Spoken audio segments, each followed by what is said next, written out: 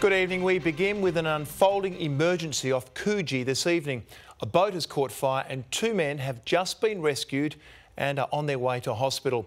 Louise Rennie is following developments. And Louise, what's the latest information from emergency services? Well, Michael, this is still very much a developing situation. The latest information we're being told is two men have been brought back to shore after being plucked from the water not long ago. You can see these pictures just in from the news helicopter. Emergency callers say they noticed what appeared to be a catamaran on fire in the distance between Karnak and Garden Islands. They also said it looked like a fuel tank had caught alight, but of course it's still very early stages and the cause of this fire is yet to be determined.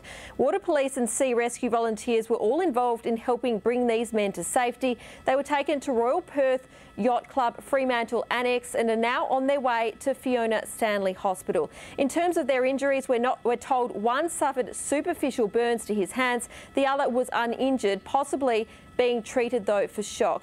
The mission now turns to retrieving the vessel, which could prove to be difficult given the lack of light. Michael? Lou, sounds like a lucky escape. Thank you.